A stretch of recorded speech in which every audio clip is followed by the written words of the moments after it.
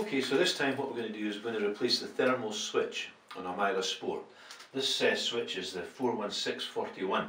It's used in about 6 or 8 of the Mira showers, and the problems that you have fitting this are exactly the same as we'll have in the Mira Sport. So if you have to fit one of these, the issues are exactly the same when you come to fit it.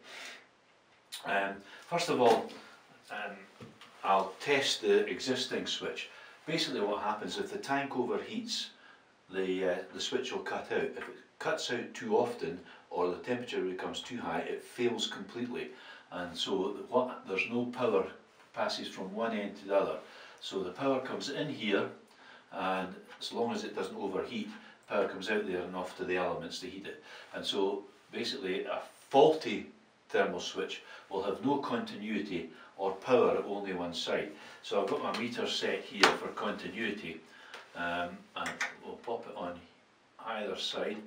Of course, first of all, I've made sure that this is isolated from the mains, and this has got continuity, so that means that the thermal switch is okay.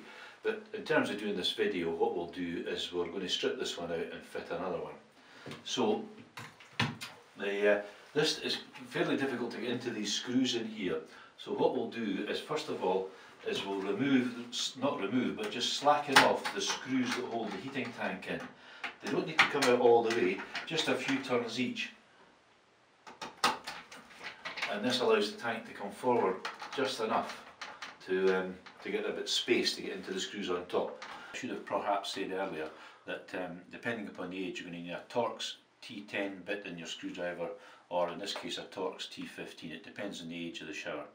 So we've got the tank slackened off here, but the next thing we need to do that's absolutely essential is get your camera or phone out and take quite a good number of pictures of just the way the wiring is laid out. Now, the wiring in these has changed over the years, so there's different layouts at different times. They're more or less the same, but take a good few pictures to make sure that when you're putting them back that there's no mistakes. So the first thing to do in this particular model is release the earth screw. None of these should be particularly tight.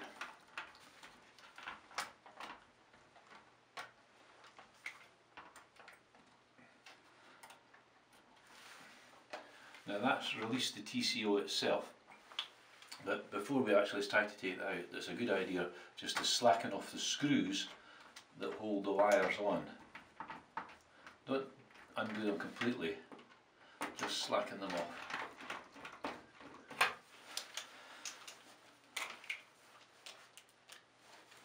And now we come to the difficult bit, getting this out.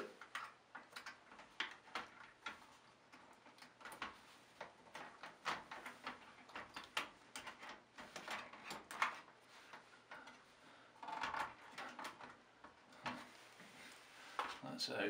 Now, to be honest, I don't think I've ever taken one out as easily as that before, because they're really difficulty often getting the wires to move the right way.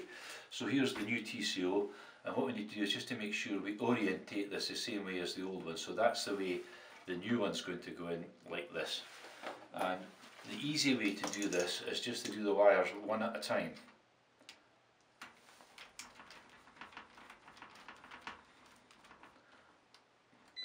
And if we don't take them off the screw and pop them back onto this, the new TCO, once again, don't tighten them up.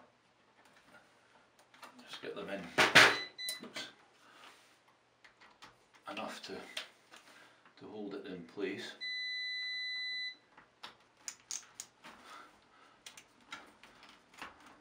That noise was my meter shutting down. And so we take this one off now.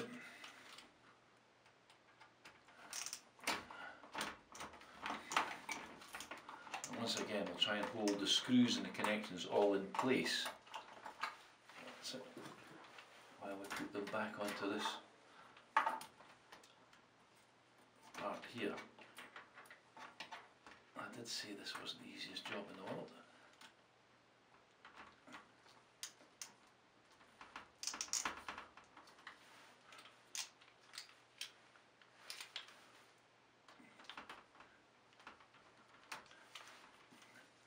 It's just difficult to hold all of these bits in place at the one time, and the wires are very heavy, so they tend to try and spring away.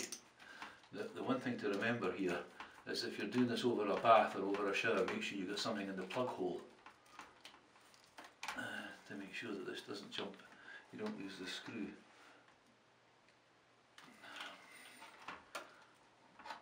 I'm really just demonstrating how difficult this can be.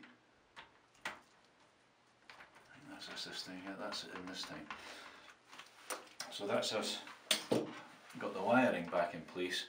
Now all we've got to do is to try and slot the TCO itself back into place.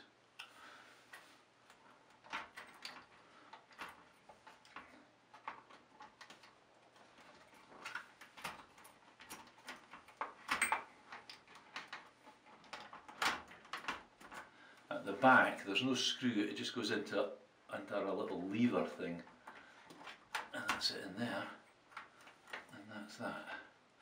Now we'll put the earth wire back on and just hold the TCO back down and into place. Here we are. Goes on there like so, and in there.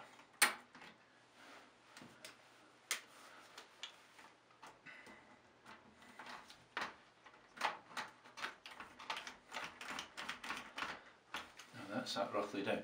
Now here's one of the really important bits, is the wires are all crammed in here very tightly, so when you're actually tightening the connections back up to the thermal cutout, make sure that you haven't got them pushed against one of these bits for the rods that come out the heating tank, and make sure they're all clear of all the other bits. So this side's fairly easy, just in case of tightening this up, and that's it. It's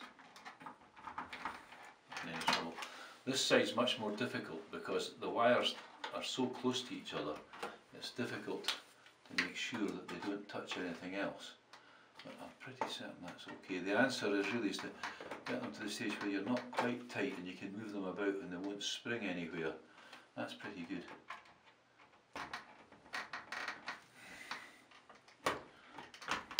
Finally tighten the earth down. And just go back over and make sure everything's tight. Finally, before tightening the tank up, I'm just going to double checking that these wires are nicely clear of all the other wires in there, and they are.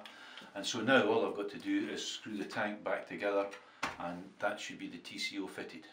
Okay, and so just the last screws that secure the tank back in place. That's it, tank's nice and firmly in place now, job done.